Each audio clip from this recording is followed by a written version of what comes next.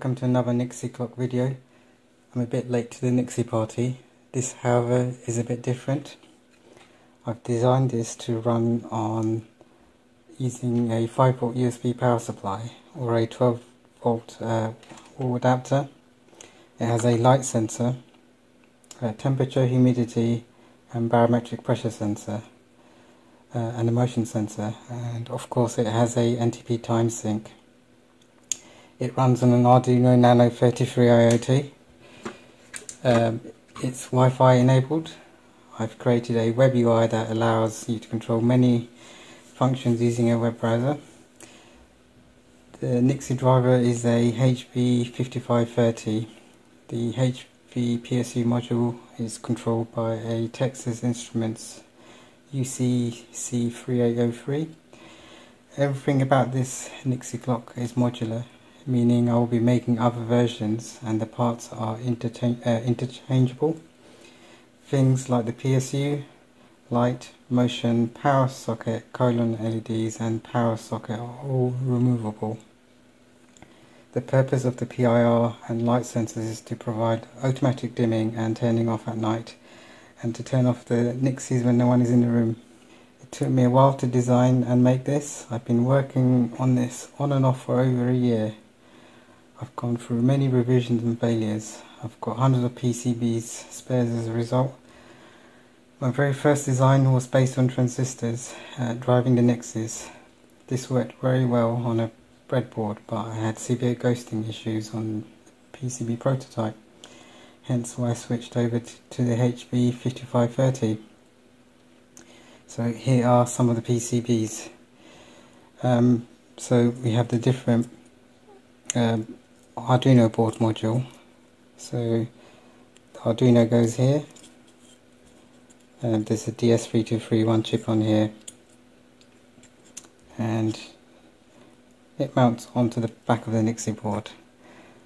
I've gone through different versions of the power supply, so this can take both 5V or 12V and create up to 200V. There's another version of the Arduino board, much smaller. This is actually one of the final designs. I've been testing with different inductors to increase efficiency. These little boards are, so these are the PIR modules, different designs for different Nixie clocks. Got these little boards for the LED colons. As you can see on here, the colons are actually LEDs, and different colon LED boards for different clocks. You've got different USB power boards. There's another version of it. There's another version where it takes a 12V DC adapter, and some of the PCBs aren't made yet. This is the power supply PCB, and this is the Arduino board. This is the 1 in 12 Nixie board. This one here is the 1 in 18, which is what's in here. And this is one of the completed 1 in 12 boards. They do have variable resistors here for controlling the anode current. And this is how all the modular devices connect. So for example, if I take the Arduino board, it simply slots in here. Arduino mounts here, and the power supply, this one over here, simply pops in there. Everything is interconnected using cables, where it's not connected via headers.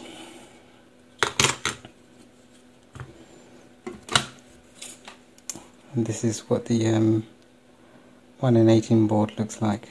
As you can see, the HP 5530 chips. I'll be making PCBs for other Nixies. So here we have a 1 in 16, a 1 in 4, a 1 in 1,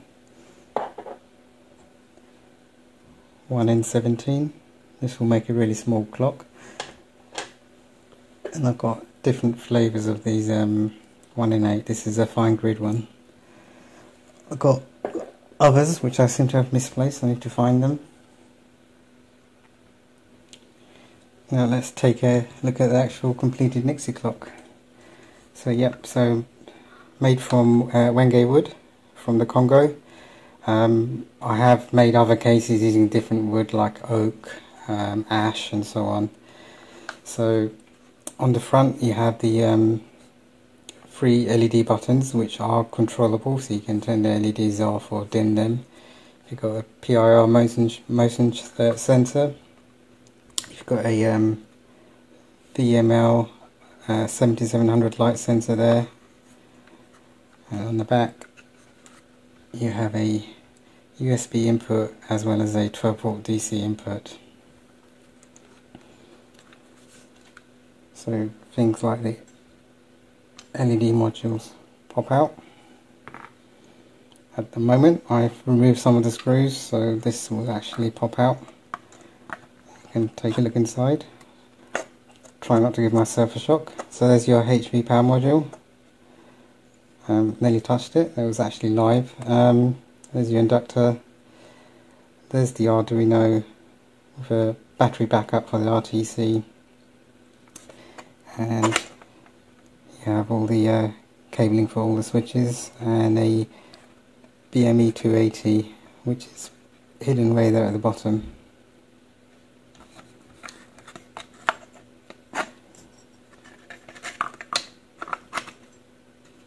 So let's take a look at the web UI. Let's put this back.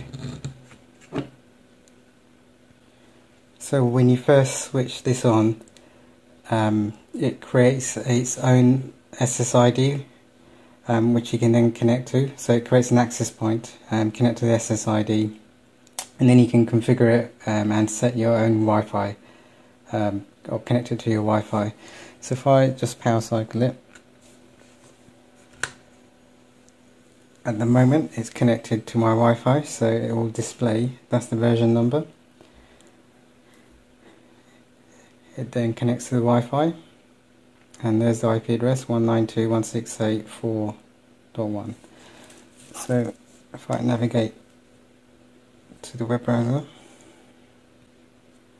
so there's the internal access point. So I'm going to connect to Nixie Clock.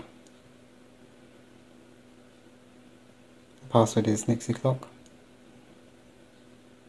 So it's connected.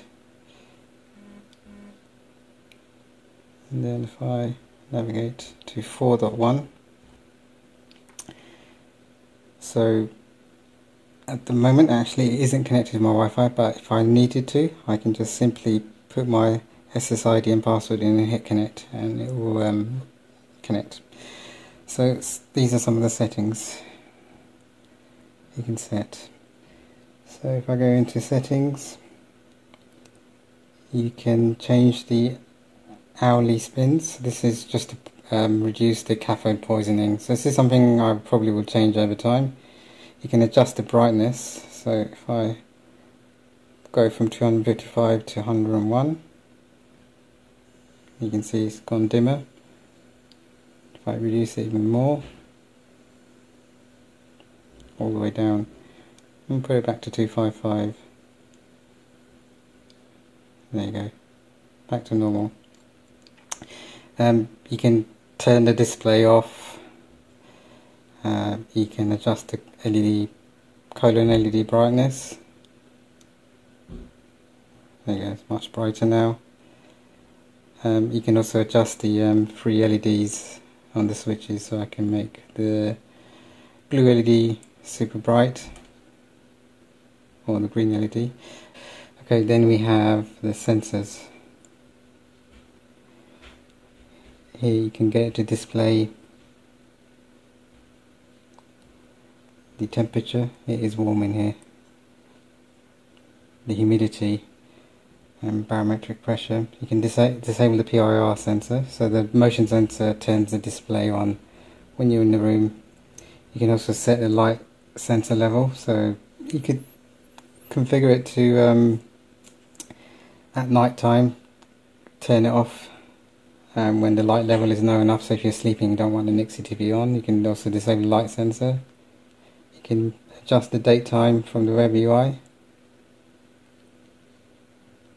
So you can do a manual NTP sync, disable NTP sync, set the date and time, set the on-off hour, so you might want to make sure it wakes up at a certain time, set the UTC offset and tell it where to sync, what NTP pool to use for the time sync.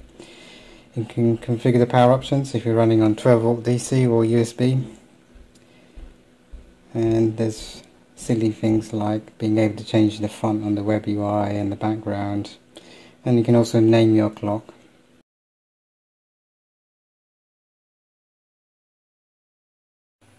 All the schematics are provided on the Easy EDA project page, so I'll just quickly go over some of the schematics.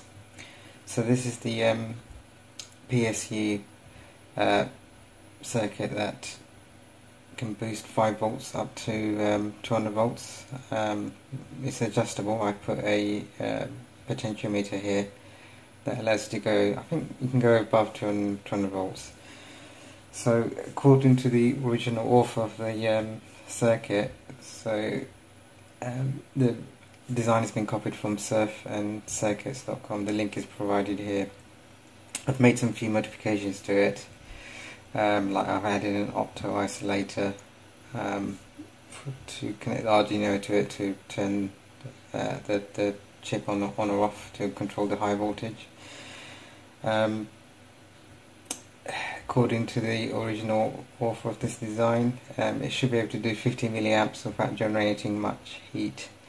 Now I've been getting quite a bit of heat on it depending on how much I draw, but that could be due to the layout of the components or the orientation of the inductor. I might redesign the PCBs and so on. That's the whole beauty of it. It's all modular, so this is all subject to change. So there's the PCB track layout, the 3D view. Made it as compact as possible and kept components mostly to one side to provide a heat sinking area. So if you were running smaller Nixies, you wouldn't need a heat sink, and this could be redesigned to be much smaller. This is the schematic for the Nano 33. So this board actually shares the same space as the boost converter, so it converts 5 volts to 12 volts, which is needed by HV 5530 high voltage chip. I can't remember what it's called. So let's have a look at the PCB. Again, it's very compact,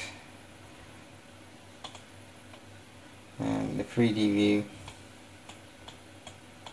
So I put things like headers in that allows you to remove like the temperature sensor, locate it somewhere else if it's needed. The problem with having the temperature sensor inside the clock is it can get a bit warm, which then gives you misleading readings. So yeah, if you use twisted wire, you should be able to run it outside the clock. Components on both sides. The JST connectors are for the switches, and this one here is the power supply,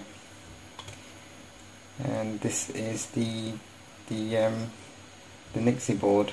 The two main components being the HB5530 ICs. All the routing for the traces are kept as short as possible. And then the 3D view. Again, there's headers here for things like the VML 7700 light sensor.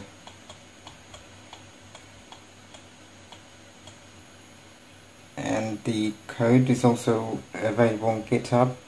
It is subject to change. The code isn't perfect. There are still various settings that I probably need to change. Things like the PIR sensor, I have to apply quite a bit of logic to it to get it to work, because obviously things like the PIR sensor will conflict with the light sensor or the on-off schedule, so these things have to be worked out. I've done other similar code to this, like I've made a LED clock, LED matrix clock, which is one of my previous videos a couple of years ago.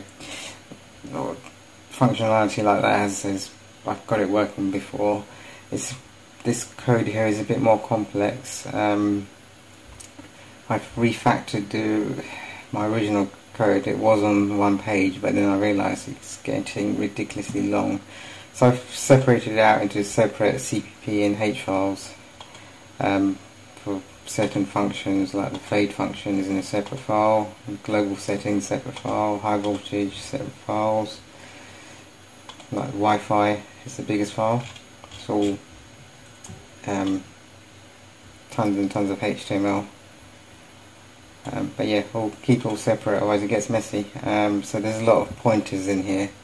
So if you're looking at it for the first time, you're going to see a ton of pointers that references other files or other functions and so on. There's a lot of private and public variables and functions. So yeah, I